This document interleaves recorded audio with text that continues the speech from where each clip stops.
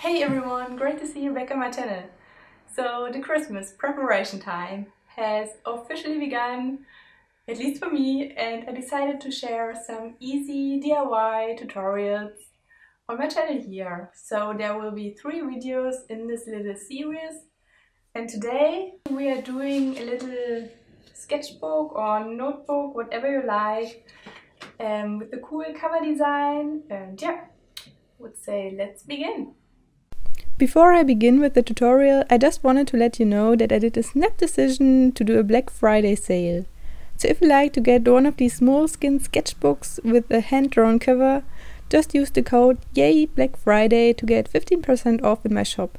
You find the link in the description box below. And now back to the video. You need the following materials: some shaving cream, but I didn't have shaving cream. I just tried it out with my shower foam and it worked perfectly fine. Some sort of color. This can be acrylic paint, food coloring or ink. I used ink.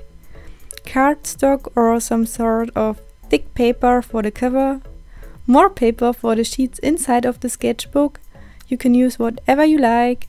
A stapler, a ruler and some sort of cap to get rid of the foam we won't need anymore, but I couldn't find something like that. I used a simple plate and maybe a folding stick. This makes your life much easier during this DIY, but I don't have a fancy folding stick. I used my ruler again.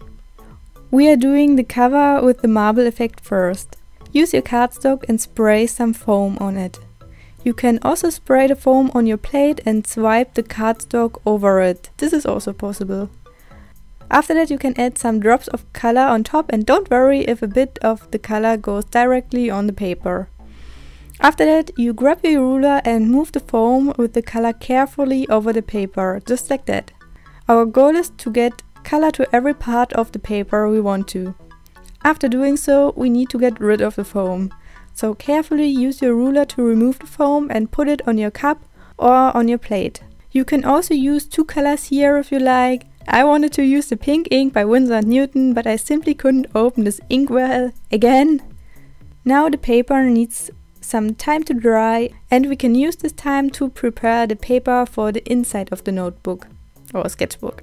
I used normal computer printer paper here, but you can use whatever you like. Toned paper, mixed media paper, watercolor paper, marker paper. Oh man, there's so much paper out there. I folded all of them into half and used my ruler to get a sharp folded edge. Just make sure that your ruler is clean, otherwise your paper will be dirty. All happy folding stick owners can use their folding stick for this step. Just sort the paper in a way that you can see me doing on screen right now. If there's any bookbinder currently watching, please skip to another video. You can hardly survive my laziness when it comes to bind a book. Basically, you can bind your notebook however you like. There are so many tutorials on YouTube, but there is the one for lazy people. Just use a stapler. Grab your dried cover, put it on top of the folded paper, just like this. And now it's stapler time. Just staple 2 times and voila! Your sketchbook is finished. You can also grab your liner and start drawing on the cover, if you don't like this marbled look. Some geometrical patterns or Zentangles will be also super cool for cover design. Just get creative here and design your own cover. So here you can see the sketchbook, notebook design again, and I think it's a really cute Christmas present. I know using a stapler is not the best way of binding a book, but I feel like that perfectionism is really destructive for me when it comes to art and crafting. So I watched many bookbinding tutorials on YouTube, and they're about 20 minutes, 30 minutes, and I know when I do these on my own, I need hours for binding only one book. And this really holds me back. And I feel like there are many people out there who feel the same, and they are also thinking that DIY gifts look stupid or childish. It's really sunny. But how in the world can a family member or a dear friend cannot appreciate a gift that you put love, effort and time in?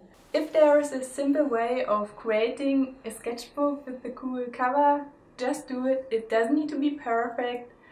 just get your foot in the door and start crafting. No matter how it looks, it will be perfect for your loved ones. And yeah, this is the point I really wanted to make here at the end of the video. Are you going to craft some little gifts for your loved ones on your own? Let me know in the comment section.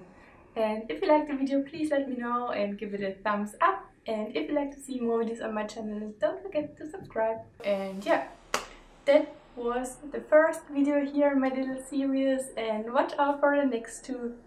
Thank you so much for watching, and I'll see you next week. Bye bye!